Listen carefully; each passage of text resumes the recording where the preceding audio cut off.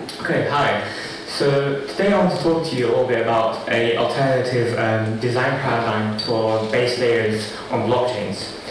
And the key idea is to separate the consensus layer of a blockchain from its execution layer. And this is useful for many reasons.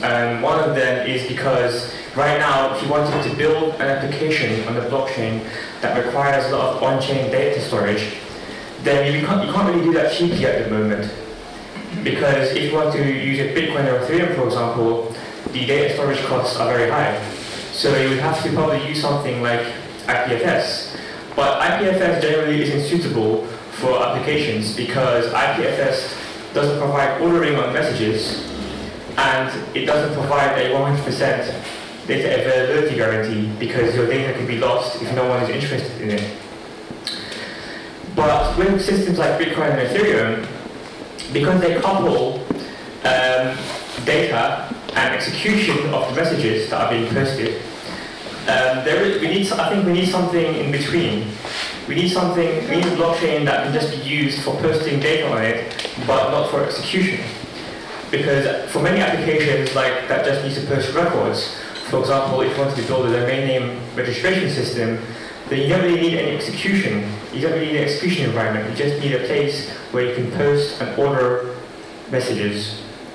And this is based on a paper which I uploaded the draft of on archive. If you're interested, the link is on the slides. So currently most blockchains, or pretty much every blockchain, uses this kind of similar design paradigm where consensus and state execution is coupled together in the same layer. And what I mean by that is that if you're on a node, specifically a full node, and you want to check that block is valid, then you basically need to do two things. The first thing is you need to check that the block has consensus. In the case of Bitcoin or Ethereum, that would mean checking that that block is in the chain with the most accumulated proof of work. But just because the chain is the longest chain, so just because a block is in the longest chain, doesn't mean that block is valid. If a block contains an invalid transaction, then that block will be rejected. So that's the second thing. To check that if a block is valid, you have to actually execute all of the transactions in that block and make sure that all the transactions are valid. And obviously this is a huge bottleneck because that means every full node has to download and execute every single transaction and run it through a state machine to ensure that all of the transactions in all of the block are valid. So if you wanted to decouple the consensus layer or the data availability layer from the execution layer, then what we could do is we can just create a version of Bitcoin or Ethereum where you're actually allowed to post invalid transactions on the chain. So, and the way that you prevent bad behavior is that you basically say that the nodes download all of these transactions and they compute the state of the chain locally. So instead of every single node executing the transactions, or instead of the miners executing the transactions and only allowing valid transactions in the block, let's say we can allow invalid transactions in the block, and that eliminates the need for nodes to validate any transactions in that block, because the state of the blockchain and the balances that everyone has is executed locally by the nodes that are downloading these transactions. So for example, if someone posts a double spend transaction on the blockchain, then that transaction will simply be silently discarded by the nodes that are computing the state of the chain locally. So what that would look like is we would basically have a state transition function that cannot return an error. Instead of returning an error, the function would simply return the old state, so the state would remain the same if the new transaction that is being posted is invalid.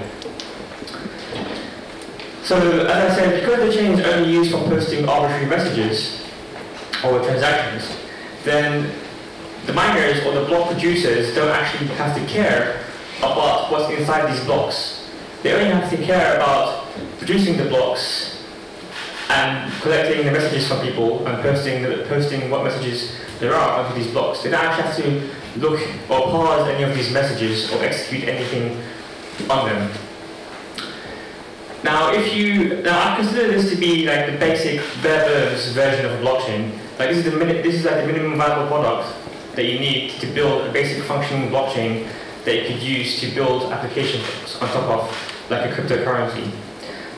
So in this model, instead of checking that every single transaction is valid, what you need to do, what nodes need to do to verify that blocks are valid, is simply check that when they receive a new block header, they need to check that all of the data behind that block header is actually available and has been published to the network.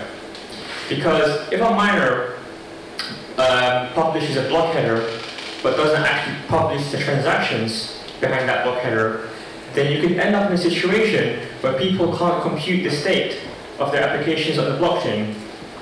So, and then they can't use the blockchain anymore. So as a bare basic minimum requirement, you need those to validate that the transactions in the chain have actually been published and are available to the network. So this basically reduces the problem. So what you're doing here is you're basically reducing the problem of block verification to data availability verification. So there are no transaction rules, there's no rules about what transactions you can post, as long as the data of those transactions have actually been published. Now you can actually check that some piece of data is available without needing to download all of that data. And you can do this probabilistically using something called data availability proofs. There's a paper on arXiv that I co-authored with Alberto from UCL and Vitalik. If you're interested in reading about that, I'm not going to go into detail about it, but I'll summarize it here.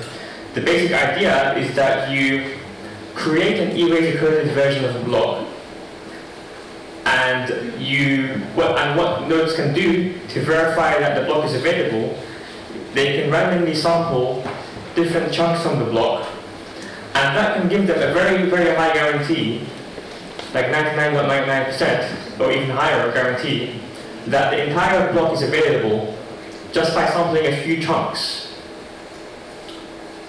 And the number of chunks that you have to sample is irrespective of the size of the block. So even if you increase the block size, you still need to sample the same amount of chunks in that block to get roughly the same amount of data availability guarantee. But the caveat to this is that the bigger the block, the more nodes you need in the network. Because this scheme only works if there's only enough nodes in the network that to collectively sample, to make enough, sample enough chunks in the block such that they can collectively reconstruct the entire block. Think of it as a peer-to-peer file sharing network like BitTorrent. In BitTorrent, you can have multiple peers that have different parts of the file, and they can all communicate with each other to share the different parts of the file until they have the whole file. So this has two consequences. So as I said, because with this scheme, you only have to check that the data of the block is available to validate it. You don't actually care about what the data is.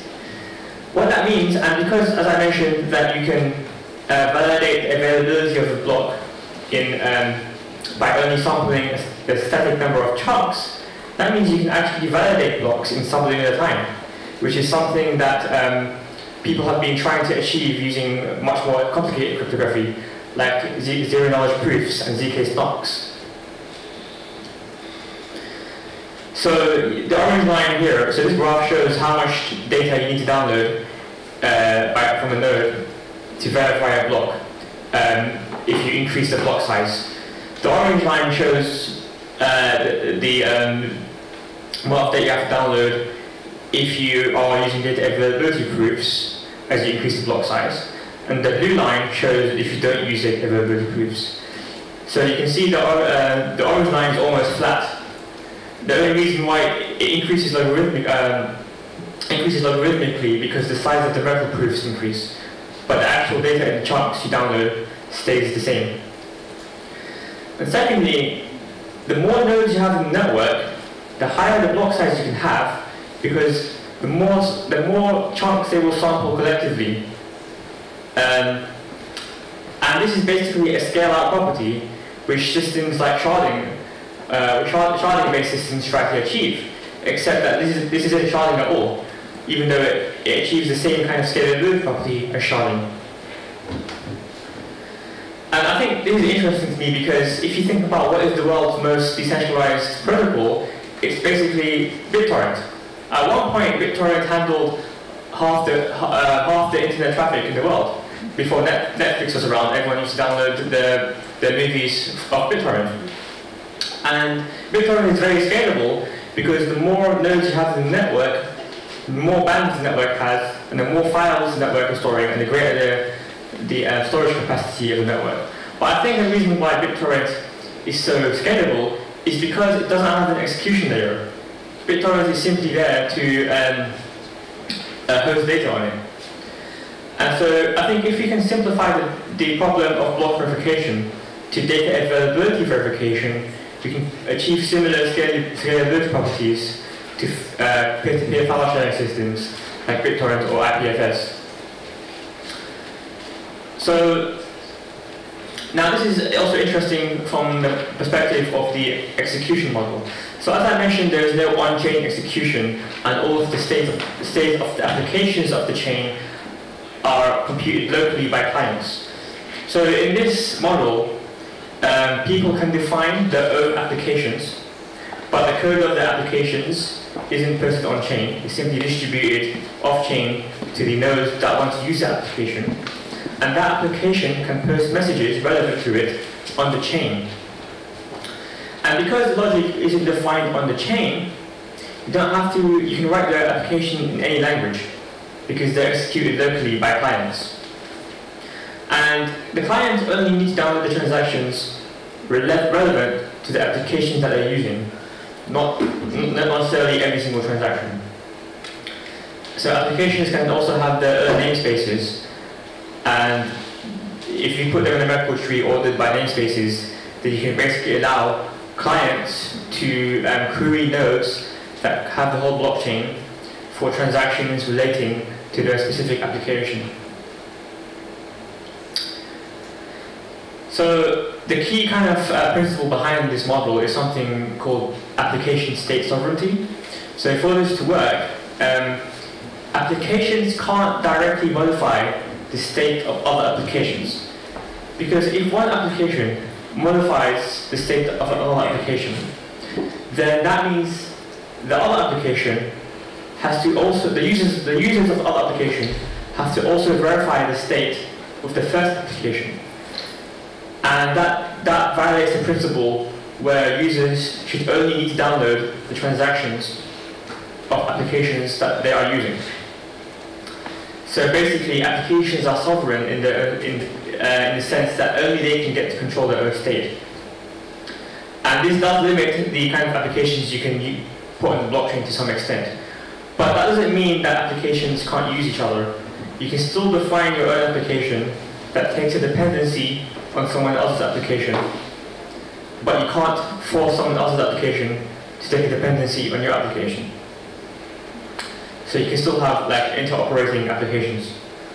And this can be thought of as a similar model to sidechains, because in sidechains, obviously, at least without cross-chain communication, sidechains can't directly modify the state of other sidechains.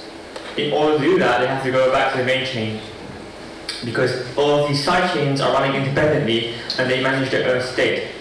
So this can be thought of as a similar system to sidechains, except that you're not running into the same problem that systems like Plasma Hub has with data availability, because all of these sidechains share the same chain for data availability. And one of the main problems with Plasma is data availability, and there's no easy solution to it. I think the primary use cases for something like this, as I said, is applications that require a lot of on-chain data storage. For example, if you wanted to create a decentralized version of Twitter, for example, with 100% data availability guarantees, then you could use this because it will be much cheaper than posting everything on Ethereum. Or something that just requires record storage, for example, a domain name registration system or a land registry.